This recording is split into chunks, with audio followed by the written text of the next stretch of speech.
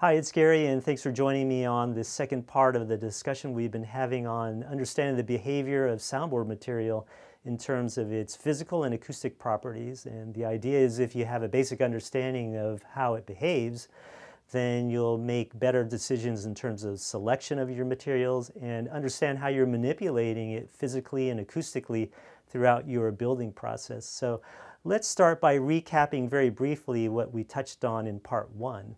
And in part one, I talked to you about how wood is highly variable, especially in terms of things like density.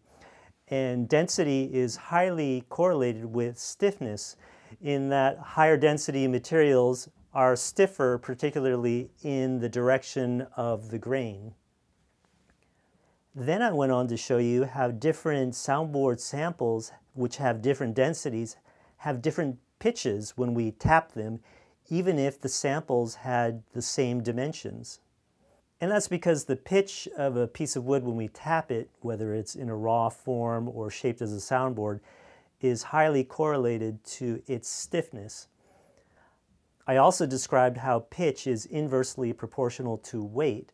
But for most manipulations that we do in guitar building, such as thinning a soundboard plate or adding bracing and carving bracing, the stiffness changes that we employ often change much faster than the weight changes. And so for most of the operations that we do, we can think of pitch being influenced mainly by stiffness and less so by weight. Next, I also showed you how different pieces of cedar, which had the same dimensions but different densities, we could also pick up the frequencies that they were resonating at, namely that the lower density piece of cedar on the top had a lower frequency pitch compared to the higher density sample on the bottom. And then I introduced the idea that you could use density to select your soundboards, and that would give you an advantage in your consistency or the ability to steer the sound how you wanted.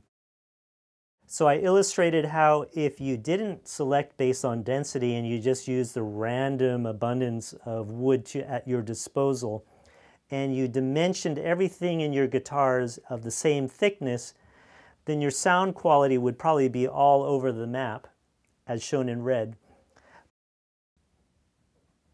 But if you selected based on density, even when you use the same thicknesses on your soundboards, you would still get better consistency and probably a better sound, as shown in the green curve.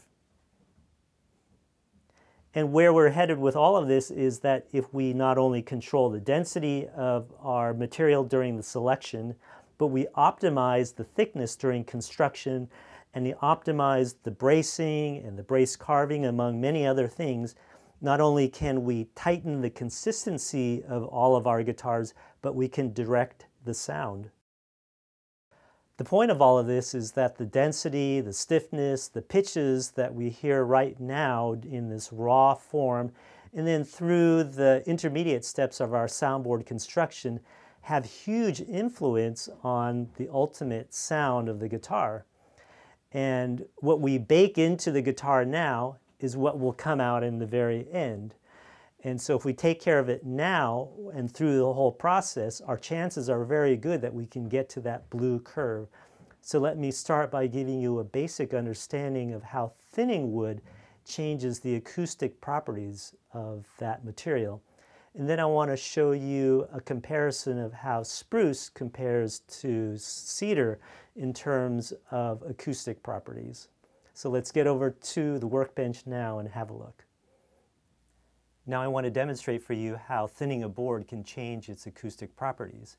And if you remember in episode 7, which is part 1 of this video, I showed you that I had two identically sized pieces of cedar. The only difference is that one piece of cedar had a higher density than the other. So let's review by giving you a listen to the tap tones of each. Here's the higher one at 0.38 grams per cubic centimeter.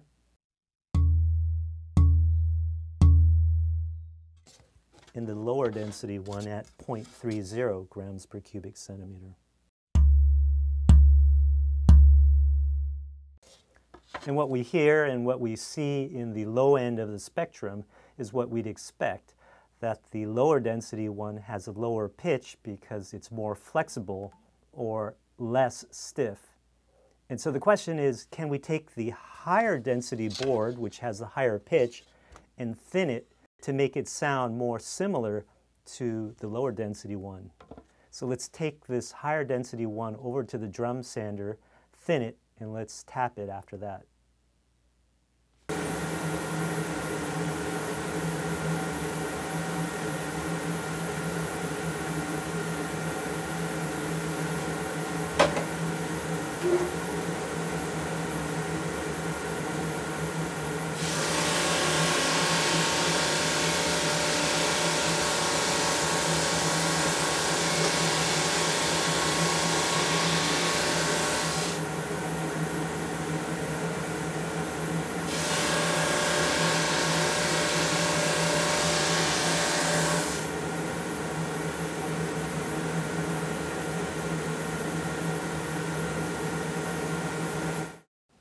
Back here at the workbench, what I did over there on the drum sander was to thin the plate so that I could sneak up slowly to the frequency of the lower density plate. And I did that by tapping and monitoring slowly on the computer. And eventually I got to a point where the flexibility was such that the resonant peaks matched up. And you can see that in this spectrum.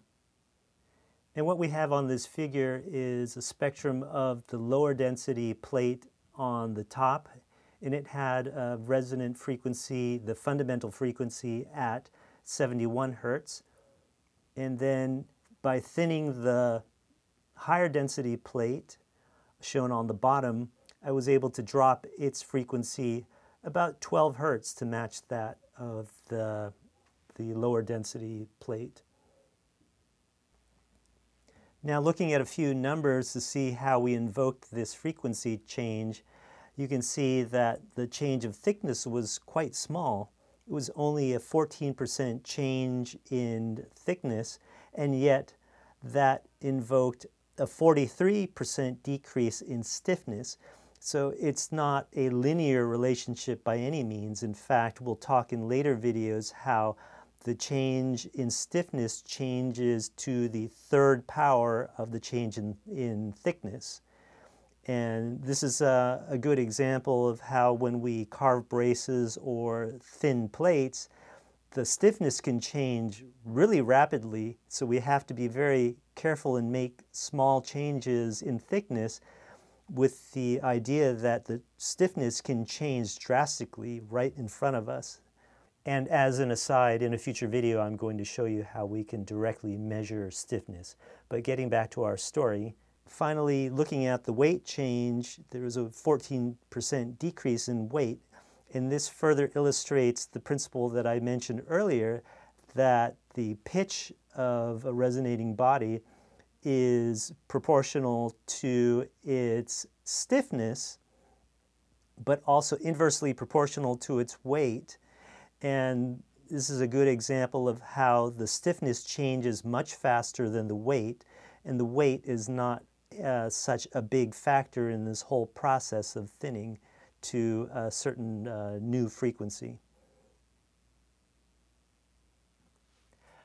Now the question is, we got the fundamental frequencies aligned, and so these frequencies are benchmarked to one another, but do they give the same results? And the answer is not really. So let's take a listen to the two plates when we tap them.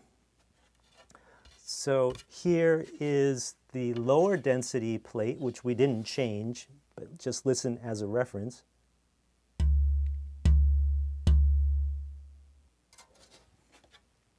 And here's the higher density plate, which we just thinned, where the fundamental frequencies are the same.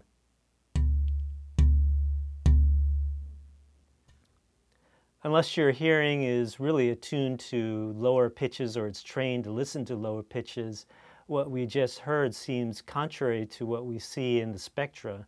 I actually hear that the plate that we thinned sounds on average higher pitched than the one that we didn't thin.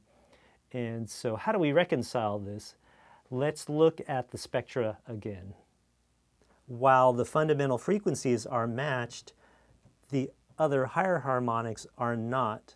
And now we can begin to appreciate how different structures give rise to different sounds from one guitar to the next. So just looking at these frequencies, you can see that while the fundamental frequency, the lowest pitches are matched, we have other peaks that aren't. And if you remember from discussions from the previous part where I described different resonances as the engines that potentiate sound making in guitars, you start to see how different makeups of resonant peaks could give rise to different types of voices in different guitars. And unless you are trying to match from the very beginning, such as using same density and then invoke thinning, you still could come up with a different result. And of course, in this demonstration, I've compared wildly different densities. 0.38 compared to 0.30 grams per cubic centimeter is a big difference. It's like 20% difference. And I recommend that when you build and select different soundboards, that you, from guitar to guitar, if you want to build in consistency, select boards that are no more different than about 6 to 7% difference. That's like on the order of 0.38 versus 0.35 grams per cubic centimeter. By now you're getting more comfortable with the idea that different harmonic envelopes give rise to different voices in different guitars, and even though some different pieces of material might be grounded in the same fundamental frequencies, they can still give rise to different sounding guitars. And that complexity might be somewhat confounding or frustrating to us as builders. There is hope, because what I've shown you is that by controlling as many variables as we can have control over the sound. And one of the other factors that we often consider when building guitars is the actual species of soundboard material. So let's take a look at cedar versus spruce and see how they match up in terms of their tap tones and their resonant frequencies. So again, I have two matched sets in terms of dimension and density. One is our friend the cedar, and a new one which is Engelmann spruce. So let's hear again the Western red cedar tap tone.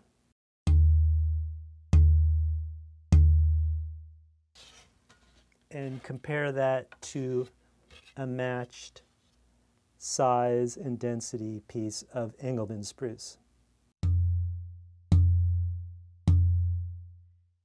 And I think you're familiar enough now that right off the bat you can hear that there's a difference in pitch and also complexity. So let's take a look at the spectrum now of what we just tapped.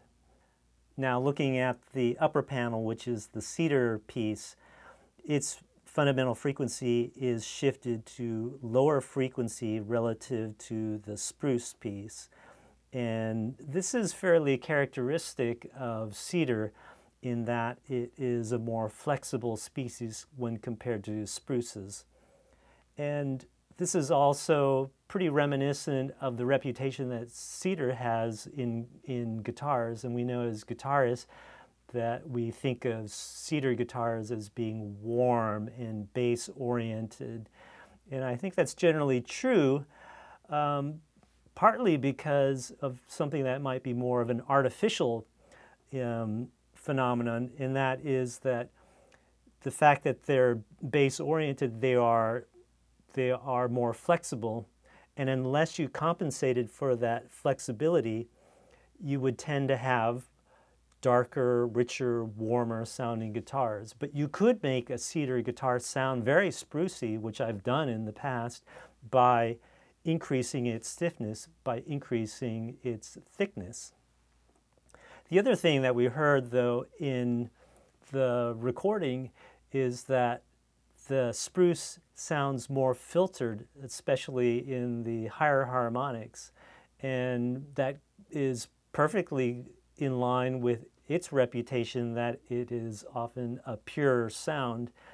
And I believe that spruce guitars can have a very warm sound if you make their soundboards more flexible. And I particularly believe that the first string of spruce guitars can sound even warmer than those of cedar, because there's more filtering and less higher harmonic that tends to make the sound of the first string thinner. So I think you can be more sophisticated in the way that you're listening to the sound of a guitar. The character is not just one type of character, but you can think of it maybe in terms of listening to the bass range, the middle range, as well as the treble range, and maybe even the ultra treble range on the first string, to really judge the attributes of the voice of guitars. Fortunately for me, I build primarily double-top guitars where I combine a layer of cedar, which brings the attributes of warm bass and mid-range and very boisterous and good sustain and volume, with the control of a cedar layer that gives a nice first string that is very penetrating, pure, and not overly crowded with the higher harmonics that could make it sound thin. The differences between cedar and spruce can be ascribed to the cellular makeup of the two species, and also possibly the difference in the ratio of the with grain to cross grain stiffnesses. And so what about comparing now different species of spruce? So I have, again, a piece of European and the same Engelmann spruce that we just heard, and they're of the same dimension and the same density. So let's have a listen now. Here's the Engelmann piece.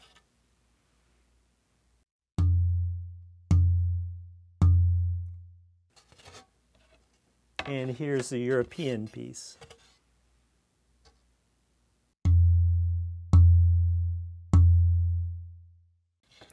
And just from the tap tones, I think you can hear that they're pretty similar, considering that we've controlled for all the physical dimensions and densities. Let's take a look at the spectra now and see if it confirms that. So looking at the spectra for the Engelmann spruce on the top versus the European on the bottom, not only do you see that the fundamental frequencies are almost identical, but the higher order resonances are virtually the exact fingerprint of one another. And so I can be very confident that I can use either species interchangeably in my guitars. And it's really, my decision point is what density I want to select out of my stacks of wood.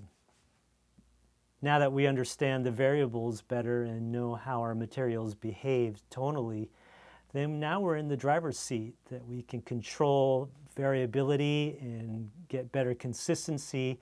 And now where we're headed is to actually control the sound the way that we want our guitars to sound, so that when you get to the point where you've already decided spruce or cedar, you've got the shape of your soundboard, you've decided on the density, then what we'll do next when we get together in actually building a guitar top is we will start to thin a top.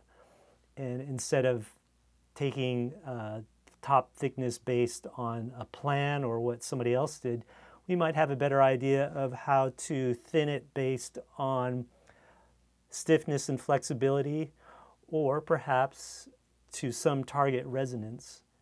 So I hope you stay tuned for future video when we'll start actually building tops. We'll see you then.